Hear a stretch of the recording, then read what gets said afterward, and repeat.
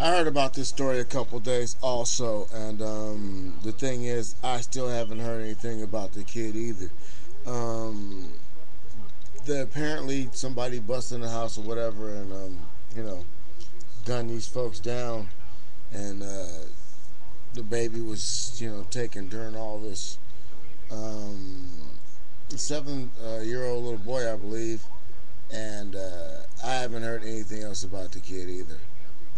On TV, all you hear is about the tragic of what happened to Jennifer Hudson's family, but you don't hear no one saying anything about this missing kid.